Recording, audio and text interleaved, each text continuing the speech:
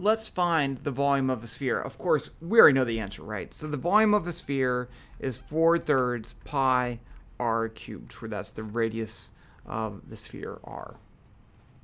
But how do you find that? Well, the obvious way is to integrate over the whole volume of the thing, but then you need to know the volume element. And you could do this in Cartesian coordinates, right? Where the volume element is dx, dy, dz, but that's not so easy because then you have really whacked out limits of integration. If I use spherical coordinates, then I can integrate in more reasonable fashion, right? If I integrate over the whole volume, I can integrate for r from 0 to r. I can integrate theta from 0 to pi, because it goes from here all the way down to there. And then I can integrate phi from 0 to 2 pi. So those are easy integral limits, but then I have to deal with the volume element in spherical coordinates. So let's just look at this in just a second. What is the limits of integration, or the volume element? So let's imagine I let this expand a little bit in the r direction, the theta direction, and the phi direction, and make a box, right? So let's just start with looking at this from the side. Here's the x, z direction, and then here is my r. If I want to go in the r direction from here to there, that's a distance dr. That's fine. And then if I want to go in the theta direction like that, I'd go a little bit that way, and then so I get a box like this.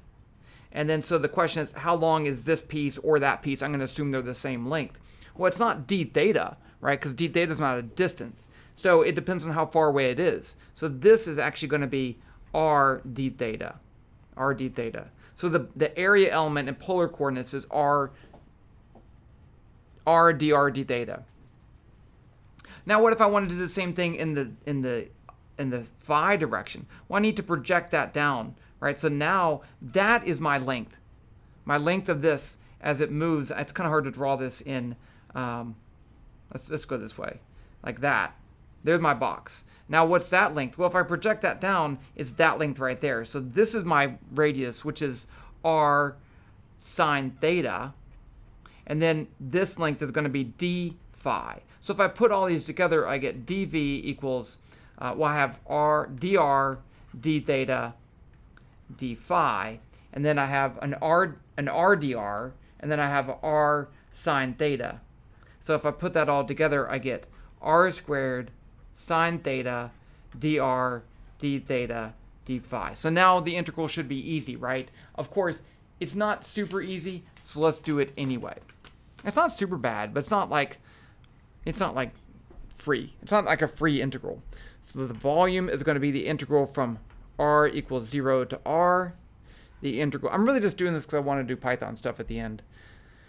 Theta equals 0 to pi. Phi equals 0 to 2 pi. R squared sine theta dr d theta d phi d theta.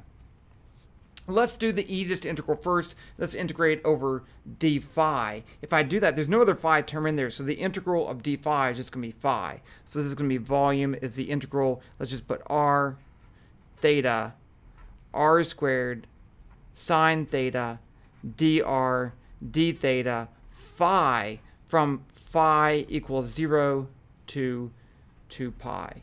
And if I do that, I put in 2 pi, I get 2 pi. If I put in 0, I get 0. So this becomes 2 pi times the integral over r, integral over theta, r squared sine theta d theta.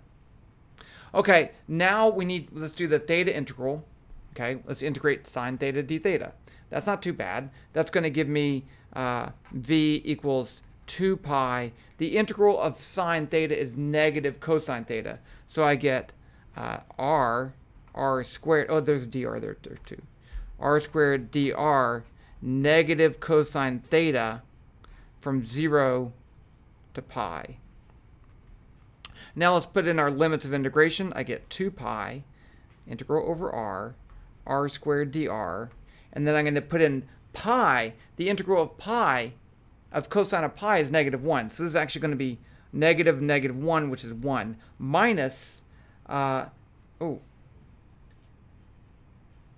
the integral of at 0, which is 1. What did I do wrong? The integral of sine theta d theta, it's going to be pi, which is -1, times 1, times -1, so it's 1, minus this at 0, minus the negative. Okay, that's right. Whew. Whoa, that was close. 2. So now I get a 2, so I get 4 over out front. So now I get volume is 4 pi, the integral over r squared dr, which is going to be, that's easy to integrate. I get 4 pi, times r cubed over 3 from 0 to r, which is going to be 4/3 pi r cubed. Done. So it's really easy once you have that volume element. Let's do this another way. Let's do this the Monte Carlo way, just because I think it's funny. So imagine, if I break a bunch of points into put a bunch of random points in a sphere like that, how would I calculate the volume? You can't, right? If I knew the volume of each element, I could, but I don't know the volume of a sphere, so I can't do that. So instead, I'm going to do this. I'm going to break point. Let me draw this in 2 dimensions. So imagine I have random points in a box, and in that box, I have more points. So some of these points out here aren't in the sphere, and some are in the sphere. And if I know the volume of the cube, there's a cube, volume of a cube is going to be r cubed. So this is a cube of length r cubed. And then the volume of a sphere, v sphere, is going to be the number of points in the sphere divided by the number of total points times r cubed, the radius of that, right? It's the ratio. The ratio of the points in here to the total points would be the ratio of the volume of the cube to the volume of the sphere. Actually, I should have wrote it like that. Number of points in the sphere to the number total is the volume of the sphere to the volume of the cube, and the volume of the cube is r cubed. So I'm going to pick r equals 1, but it doesn't really matter. I want to see if I get that 4/3 pi value in there. So let's do this in Python. I've never done this. It might be a disaster, but I'm willing to take that chance. I'm willing to take that chance. So here I have Python. This is web v Python. That's not real Python. So let's just say r equals 1. And then I'm going to say n equals 0, n equals 100, while n less than n, print n equals n plus 1. So this is one simple way of counting up to the number of points I want. So I get 100. Now I want to make a random point in a cube. So I'm going to say RT equals R times a vector. Now, random gives me a number between 0 and 1. If I multiply 2 random minus 1, it gives me a number between -1 and 1, and that's what I want. So I'm going to say 2 times random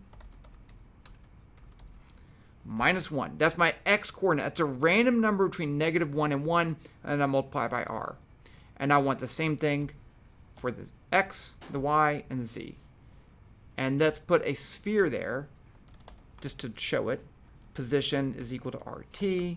Radius equals r over 60. I'm going to pick. Let's see what that looks like. And that's 100 points. 100 points in a cube. It's kind of cool. And you can zoom in. Whee! Okay. Let's do 1,000. There's 1,000 points in a cube. Now what I want to do is I want to take those points and find out which ones are in a sphere.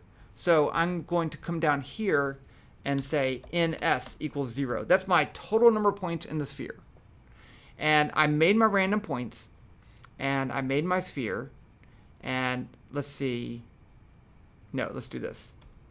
If mag rt less than or equal to r, then it's in the sphere. So I'm going to say ns equals ns plus 1. And I want to change this. I'm going to make those points yellow. Okay. So I'm going to put a sphere there, and they're going to be yellow. So it's going to be color equals color dot yellow. And then otherwise, if it's not in there, else make it cyan. So let's put the same thing. But make it cyan. I think this will work.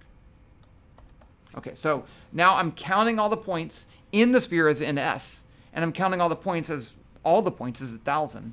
So let's just see if this makes two different color spheres, and there you go. So there's my yellow spheres in the sphere, and my cyan one's not. Now I'll just need to find the ratio of those times r cubed.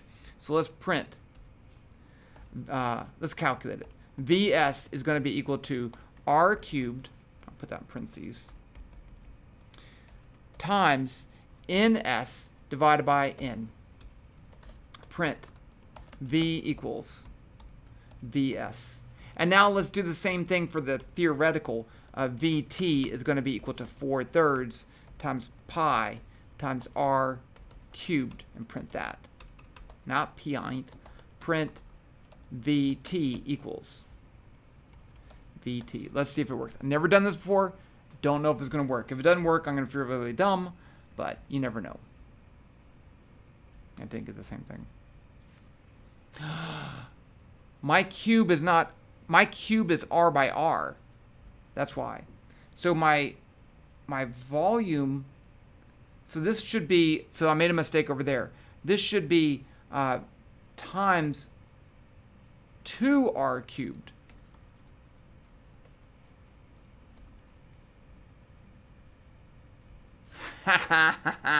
Boom, boom, boom. I got it to work. Now, I did make a mistake in the earlier part, but I had the right idea. So I got 4.3 and 4.18. If I increase this to, let's say, 3,000 points just for fun, and I run it, I get something even closer, and it looks cool, and I can zoom in and out of it. Oh, that looks great. Ooh, all the way out. Borg cube right there. That's just cool. Okay, so there you go. Volume of a sphere. The Python stuff's just bonus. I will give you the code to this in the link down below. Hope you enjoyed that. I had fun.